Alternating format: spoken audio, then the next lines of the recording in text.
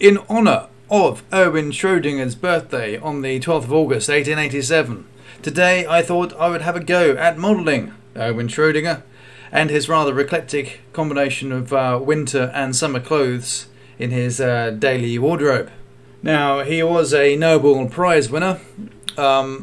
Most notably, his contributions to the world of physics include working towards a unified field theory, but he covered many different subject areas, everything from statistical mechanics, thermodynamics, the physics of dielectrics, colour theory, electrodynamics, general relativity, cosmology. I think most people will know him for being the guy that put his name to the thought experiment with the cat in a box. It was in 1933 that he won the Nobel Prize for his work in quantum physics. Sadly, now these days, in the age of information being at our fingertips 24/7, we now know of Schrödinger as either the cat man or as the dude that rocked the combination of shorts, winter coat, and bow tie. So here's the final product. It's a bit scrappy around the back. I didn't really finish things like the hair, and the collar's a bit wonky, and there's all kinds of stuff I could go back and fix. But the idea was I would again try and do something in a quick way, medium to low poly. I say low poly, I mean by today's standards, and just model something fun, just to then try and get my chops in terms of modelling characters and stuff, because I still have to finish the Clown Core guys for the Clown Core van project. But anyway, so this is a little aside, again, just to celebrate Schrödinger's birthday on the 12th. Yeah. So this is based off that picture. Hands behind the back, the wonky bow tie, the winter coat, and the shorts, and then just for normal people who won't recognise him purely from the outfit, I'm going to try and edit down the 2 and a bit hours of random modelling stuff into maybe some interesting bits that I can talk over. And that's it. Yeah, so there you go. There's my interpretation of Schrödinger with his cat in a box. So always start with some reference on some cards, and then as usual, doing it the unconventional way, keeping the default cube and box modelling stuff out from it. So this is just a case of using a lot of loop cuts and knife tool to then start adding some, what the bloody hell, lights going mental, yeah, loop cuts and yeah, the knife tool, making liberal use of the knife tool to then start bringing in like things like the collar here, which is kind of hard to do a fur collar in a low poly style, but there we go. Looking up how bow ties work, because this really confounded me, this collar, and I probably need to do a whole bunch of collars to actually get used to modelling how shirts work, because usually I'll just hide stuff beneath a head and I won't bother with actual detail here. But that's oh yeah, back to low spec for some palettes. I downloaded a bunch here to try out different sort of colours. Ended up going with quite a muted palette, but I think next time, or even maybe at the end of this, I might mess around with some other palettes just to see what other colours look like, because there was some quite cool I don't know, the usual 90s retro kind of stuff. Here we are modelling out the bow tie. So again, like other videos, I'll just duplicate your face and then set it all back up again to be a cube, and then yeah, pretty much that, I suppose. So here we go, modelling the legs. I'm not actually adding the shorts at this stage. I don't know what my thought process was, but I'm sure there was some kind of rationale. Making like a light bulb shape right now for the head, so it's always good to start out with a rough approximation of the head you're going for, particularly if you're doing something stylized. Now, I don't have a particularly great knowledge of anatomy when it comes to the face or facial structures and stuff, but if you can, it's always good to, one, use reference, and two, get familiar with things like how the anatomical structures of the face are set up, so then when you're building things out, you know where things should sit and the proportions between things, so things were like cheekbones and noses and all that kind of stuff.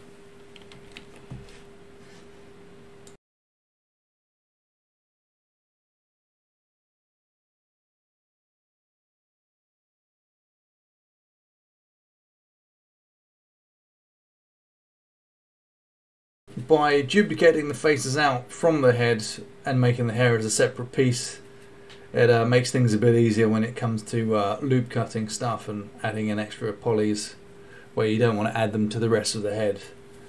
You can always blend things back in later if you must, but again, I'm not going to be using this in a game or anything, so I can be quite sloppy with how everything's set up in terms of topology. The main thing is how it reads from a distance. Okay, so I started adding the colours, and then I don't know why I turned him to Ronald McDonald's. Yes, I think I was trying to figure out what kind of colour palette to use, but yeah, I do thankfully turn them back into like normal colours. So most of this now is refinement. So once you've got a basic shape for a head. Once you've got a basic shape for a head, then yeah, it's just a case of like looking at it from different angles, tweaking it around, and making sure, again, that you're not just looking at things in the orthographic view, which can tend to flatten things out and make things look different, but move things around and look at it in the 3D view and look at it from all angles just to make sure it looks right from the front and the back and so on.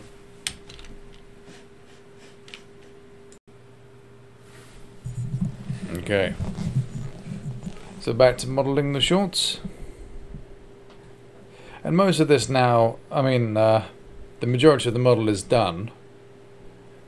So this is just me mostly tweaking now, but I think you might have caught that.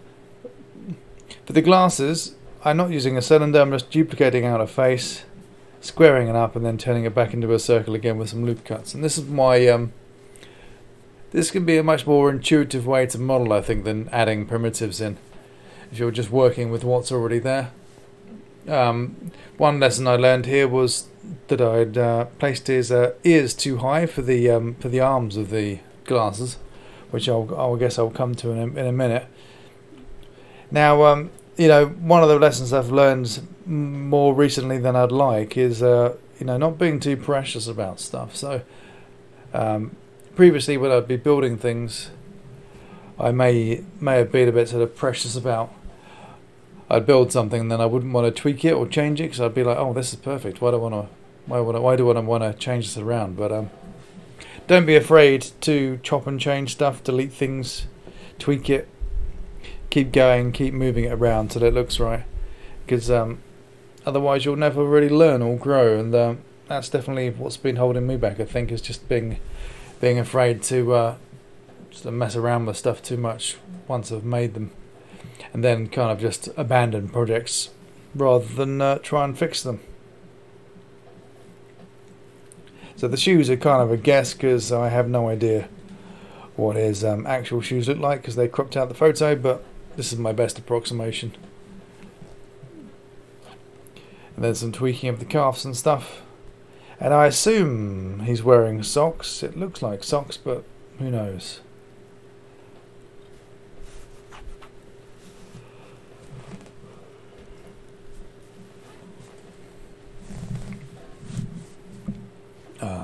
Tweaking out the bow tie. I managed to lose the bow tie inside of his neck somehow. And I think this is where I finally decided, well, maybe I should use more than one texture, because though The purist in me wants to keep it all in one particular material. I think at some point I do start using transparent textures on the glasses. Oh yeah, this was absolute hell trying to pose arms behind a back. It should be easier. I could have just rigged it, but I didn't because I thought, well, it'd be quicker just to pose it by hand. But oh no, it wasn't. And trying to pose hands, not least when you've swapped the right and left hands around the wrong way, it's challenging. So again, a bit of artistic license here with the button positions. So now I've finished the modelling and I don't need the mirror modifier on anymore. I've dispensed with that symmetry and now I'm adding the sort of the line in the coat so it actually overlaps and looks more like a coat. This is box modelling. The least interesting thing here. I was trying to add a bit of randomness to the cat, but to the box, but I gave up. But this is probably the fastest possible cat modelling I've ever done. I think I'm a bit too familiar with modelling cats from boxes, but there you go. So just again using every possible angle to then tweak things to make sure it looks right from the side and from the front. Don't just rely on the orthographic views to then see how things look, because the camera, if you're using a non-orthographic camera, will distort things. So it's trying to make sure things look good from those angles. And I think we're in the home stretch now. So just setting up things with the beauty renders, deciding on background colors and stuff. I didn't initially like this green, but I think it casts too much of a sort of green glow over everything when it's rendered in cycle, so I think that's why I went back to white. Yeah, you can see here the green is a bit overpowering. But yeah, I think for again, this is not something I'm particularly well versed at. Oh yeah, the pause. I don't know what that was. Yeah, I've been doing it on and off for years, but I still am quite an amateur when it comes to modelling stuff. So most of the time it's winging it because I have no idea what I'm doing or no idea where I'm going with it. So mostly it works out though, I think.